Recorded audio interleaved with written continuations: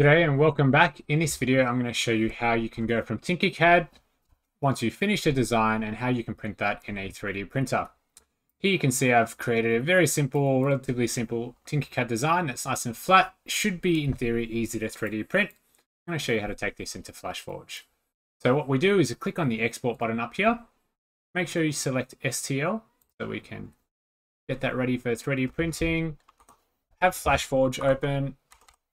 And then we can drag that object straight into Flashforge.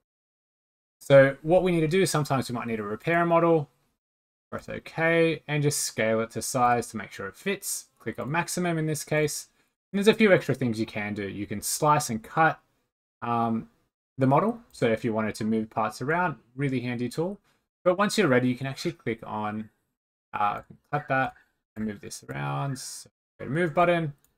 Once I'm ready, I can actually say start slicing, and we can either go from the expert mode, or we'll just keep to basic mode.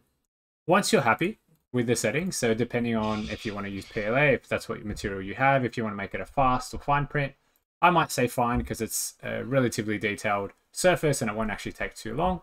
I'll click on slice, and that's going to produce what's known as a GX file. This GX file is what you need to save on your USB.